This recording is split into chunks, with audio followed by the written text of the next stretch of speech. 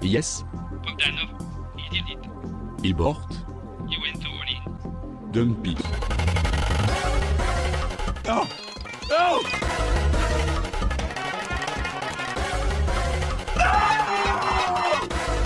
You heard it here first. Bitcoin is going to zero. When it comes out, zero. Just hodl, bro. May week 2, markets taking a bit of a tumble today. Welcome back to the TGH Newscast. How is everyone today? I mean, I'm personally fine, but I know a lot of the market isn't. So, sorry to anyone that isn't doing too great today. But, keep the chin up. Yeah.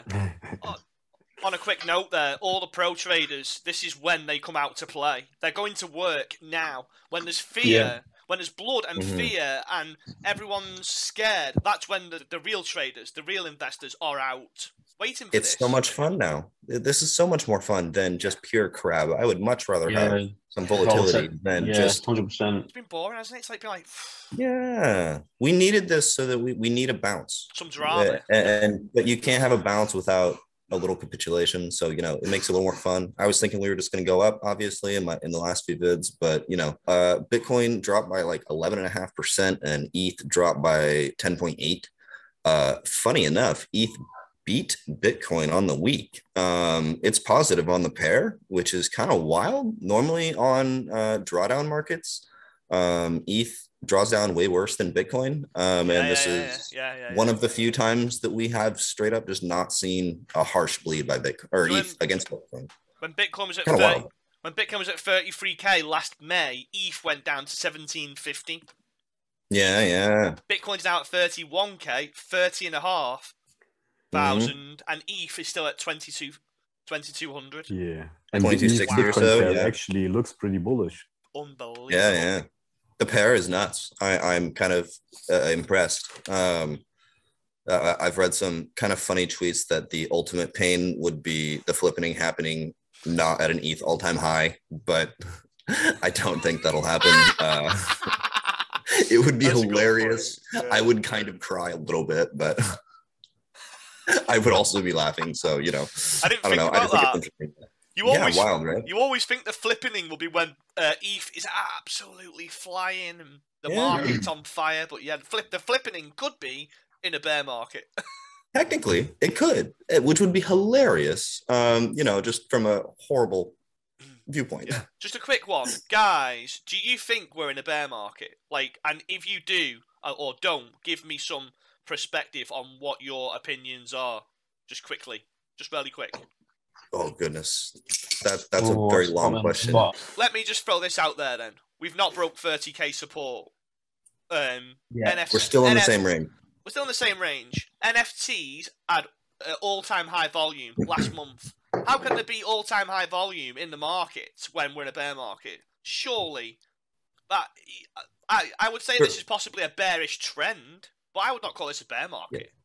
That's my personal, that we're just in a massive accumulation range, and there's bear and bull trends, but that doesn't mean that we're just going to go minus 80% from here.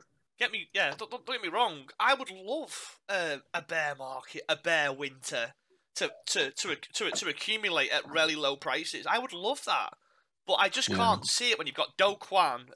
Most we just said before, didn't we? Do Kwon's not helping right now. Technically, Do Kwon's not helping right now. But technically, he couldn't he? Because he has to buy more Bitcoin to stabilize the pair, the peg and the pair, doesn't he? No idea. No. We will see, anyways.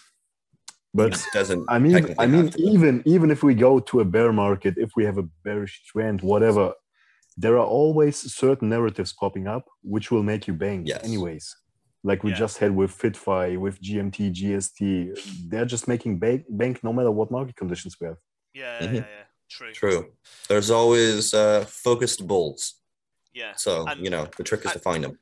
I think now, during this time of market, there's a lot of, not so much emotions, but opinions. And they get stronger. As the market gets lower and lower, the opinions get stronger and stronger. I'm just not convinced we're in a bear market after being through 2018, 2019. That was a Yeah. fucking bear market. That was fucking. That was a fucking bear market. This is just. Yeah. I'm still killing it. I'm killing it. Smash.nfts. Trading Steppen, killing it. The swings. You know, the volatility, the volume. It's just like, it's not a fucking bear market. I remember in 2018, 2019, you couldn't even fucking trade like the market. It was just dead. It was just like flatlining for fucking weeks. Then sometime in June, it fucking pumped like 3x and then died again. I remember. Remember that? Yeah, I remember that. Yeah. I remember in June. Chart I was is like, painful. finally, it's happening. Oh, back to that. All right. Just kidding. That See you wrecked next me. year. That wrecked me. Because I was like, I'm such a good trader. I just fucking buy anything. I make money. This was in June 2018. I was like, Yeah. I'm the best trader. I can't lose. I can't Because lose. it just goes I had the straight same up. shit in And then- 2017. Fuck off.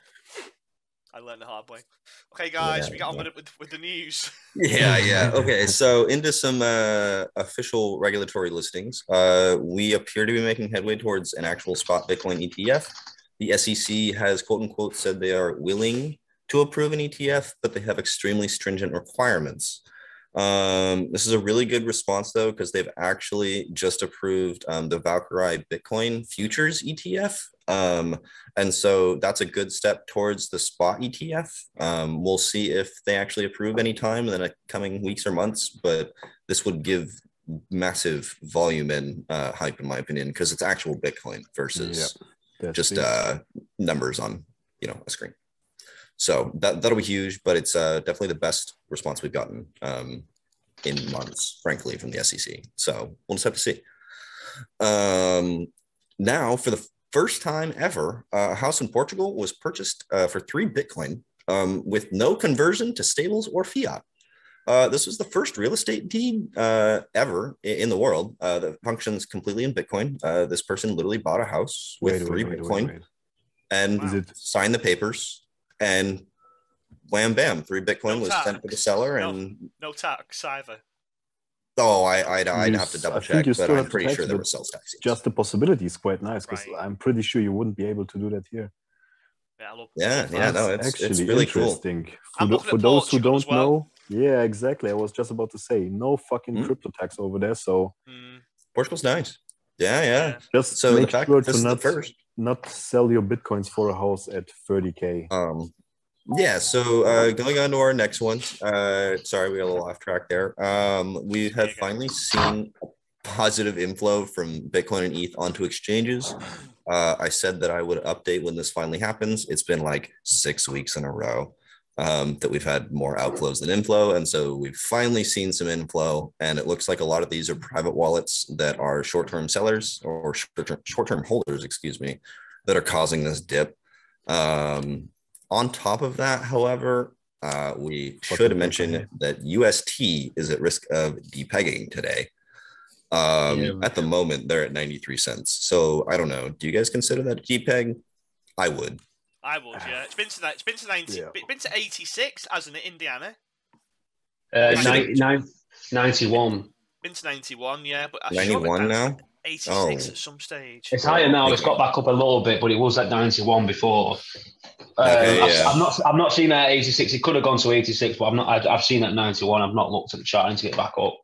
Yeah, it was at 93 last I checked. It bounced back up here. I can pull up the chart right now. UST, USDT, and have ourselves 94.8 cents. So it sounds like the LFG, the Luna Foundation Guard, is selling Bitcoin to buy back UST to maintain their peg. Wow.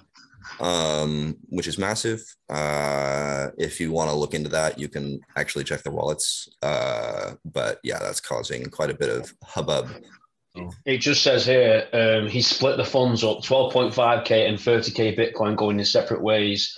Supposedly a chunk has been sent to OKEX as well. So yeah, he's selling it to BTC. Buy back UST. Yeah, he is. Yeah. The FUD though that they're supposed to be causing now, it's going to be hard to bounce back from that, isn't it? I mean, who's going to want to hold their stables in UST now after this happening? That's the problem, yeah. Who the hell in the right mind is going to want to hold any substantial amount of money in UST now? I certainly wouldn't. I would. That's I was why just I about to kinda say never did. if USDT or USDC would be at like low 90 cents right now, I would be fucking panicking, man. Yeah. Oh, Same, yeah. Same. If USDC was at 93 cents, I'd be very worried 100%. 100%. personally. Like, Unstable. yeah. So You'd be unstable. Oh, that fits the UST actually pretty good. Sorry. Oh, that's terrible. Okay. That's bad. Yeah. Okay. So let's go into some positive stuff with some TGH picks news. Starting off, we have digital bits with 2 announcements today. The first being that those trademarks we mentioned last week for Beckham for their NFTs in the metaverse are exclusive to digital bits. This basically just means that Beckham won't be making any deals with any other layer ones, which is pretty big. Especially when you consider that the FIFA 2022 World Cup has now been sponsored by Adidas and Beckham, who Beckham has a lifetime deal with Adidas. Ooh. And Beckham also has an exclusive deal with XTB. So we will leave that potential link up for you to decide. But we find that interesting. Adidas at least I do. Yeah, Adidas are exploring the NFT realm, and so are Reebok. They're all starting to dip their toes in. And they're all linked to Beckham. They've all got stakes, or he's. So funny enough, so funny enough, right on top of this, on the back of the XTB news, the founder himself, Albergio, he just released a new tweet talking about how there will be a fungible and non-fungible week coming up. So for anyone that knows what that means, it just means that it sounds like there's going to be some NFTs releasing here this week. So in light of, Adidas and big companies getting into NFTs, maybe we see some of the Beckham stuff soon. Like we said, it's a huge opportunity. You can either see it 2 ways. It's a huge opportunity or doom and gloom. It's like, well, you know what I mean? people are seizing opportunities as well. El Salvador just bought the dip, 500 coins, average USD price of $30,000 at 744. Oh, savage! The lowest. There's people buying it, man. Yeah, it's pretty good. 500. Yeah. Did you say 500? 500 coins. Cheap asses. cheap fuckers. Only 500. I was like, he better not have said 500 then. I'll fucking see me ass. Fucking 500. Should have bought millions. Wipe my ass with 500 Bitcoin. I thought you'd missed $1 million off the end there. I was like, 500. Careful. Tight. Right, cool. Okay, so on to the next one. Sorry, that was good. So While the World has released some more trailers and sneak peeks. We're gonna include those videos here. And if you can't tell, absolutely gorgeous. These are just 2 skyscrapers here that they've just created, and they literally look real. I don't know how else to say it. They look real. Like let me play, graphics wise, they've been on top with everything so far. Like the sneakers, the wolves, everything looks amazing. Like I really want to play. I'm very excited because it's also like 1,000 times the size of GTA. So the only thing I'm not sure about is there's different metaverses for what you want to do. I thought it was just one massive world, but there's loads of little metaverses. I don't what do you mean? How in Wilder Worlds? Yeah, so Wilder World will be multiple different metaverses, depending on it's all one metaverse, but it's all like they literally built different planets within the same metaverse. So you can travel between the planets and do different things on each, but it's all within the same game. Great. Which is cool. I thought I read that it was 4 separate ones or whatever it was, or 8. I was like, what? They do have different game modes added in so that like you can go into a separate like I guess you could say server within the metaverse to play a certain like game. Like if you want to do racing, you're not going to load everyone else in the server at the same time, or else it's going to get kind of like instanced, like you have dungeons and shit in other games. Just walking around in the metaverse, next minute fucking car. You get run over. No.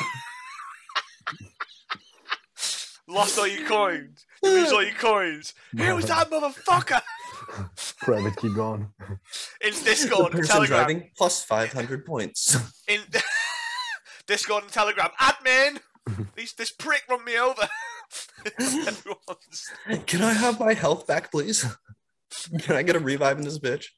No, yeah. So I think that they have it set up very well, where it will be different sections, but all within the same game. So I'm really excited for it because they just put out. Dokwan just shared on Instagram literally minutes ago, deploying more capital. Steady, lads. Yeah, saw that.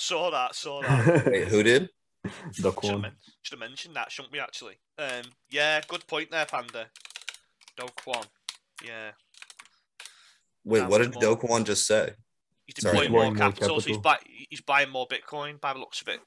No, he's buying more UST. Maybe He's not both. buying more Bitcoin. That's the mystery of today. We will see tomorrow. Yeah, I am 99% betting he is buying UST because his goal is to maintain the peg. He doesn't give a shit about the price of Bitcoin. He cares about the price of UST. All right. Cause Follow that's Dokwan right here. Yeah, that's his project, and so he doesn't care about Bitcoin's price right now. Yeah, he cares about getting UST back to $1. Just to in case anyone doesn't understand, UST is the Terra-backed stablecoin, which is Dokwan's project. So he's more interested in that succeeding long term, obviously. But right now, it's on fire because it's depegged. Right so now, they're literally fighting for their existence. A little more positive news. XCAD has launched their first governance vote to reduce emissions by 50%. That vote is officially live today at 4 p.m. UTC, all the way till the 12th. So we got 3 days until then at 4 p.m. UTC. So the vote is to cut them in basically half. All emissions right now are almost exclusively private sale investors. And so the goal is to just cut those emissions down so that there's just less of a bleed during this absolute market crappiness. So if you're an XCAD holder and you would like to vote to reduce emissions by 50%, you can follow the link that we'll add in the show notes. But yeah, this is their first governance vote, so be sure to pitch in for landmark vote. Sounds good. Sounds good. Yeah. So, and for the last piece of news, we have Gold Fever. They have announced a small delay, unfortunately, in the launch of their public release. However, they did release proof of work, which is really good. The reason they delayed is because they released the video for like what was going to be the release, and there was still some glitchiness and some server lag issues. And so they said, we don't want a public release right now. We want to fix these and then publish after they're done so that you guys have a better experience. But they did publish these videos. So they're actually, they're making all of this stuff. It's really good to see proof of work and that they're trying to constantly improve. Because I'd rather play a game that is, if it's so laggy, it's not playable, then wait a little bit and fix it. 100%. Definitely. And loads of projects have spoke about that. If something takes longer than expected, then take longer. It has to be right. It has to be right. There's no other option. I would much rather the first impression really kicks in. If someone 100%. Plays it and it's just fucking glitchy and shitty, you will never touch it again. Yeah, 100%. No matter how good the graphics look, if you can't even move without just glitching out, you're going to be annoyed. Everything's getting delayed now, because of the market conditions. Goons has been Gob has been delayed again. But loads of projects have. Yeah, it's gonna standard procedure. Why would you want to launch in a shit? Are we really surprised? You wouldn't. Years ago, investors would have funded the project for not launching, but now they will fudge you for launching in a shit market. So why did you do that? You're a dumbass. Yeah, I think as well, it just goes to show you that the market's always changing, isn't it? It's always changing. And just things like that, investors' attitudes, they're always changing. So what was normal a few years ago might not be normal now. True. So it is what it is. But anyway, guys, to finish this off, are we in a bear market? Are we in a bear trend? What's your thoughts? We dumped over the couple of weeks, definitely. Everything is red, but if you fundamentally researched your projects that you believe in, how did this price action change the fundamentals of it? It's still exactly the same. Nothing changed. Yeah. Focus on the fundamentals of the project and the price. I also tweeted out something similar. It's not about what price your project is now, because they're all dropping in price. Everything's dropping in price. It's about whether it's going to be able to bounce back and recover. Is it going to be able to recover? Is it got anything about it, or is it a shitcoin? So on that note, I guess we'll finish there. Please like, follow, Subscribe to our YouTube channel. Support us in supporting you. This is the best weekly newscast. The best. It is the best. It is the best. Yeah. It's the most consistent. It's the most consistent. We're giving you the latest news on a plate every single week. So we're gonna keep coming back. We're gonna keep coming back. Support us. Man. Support us to support you. Cheers, guys. Have a good one. Brilliant. Thank you. See you later. Bye bye.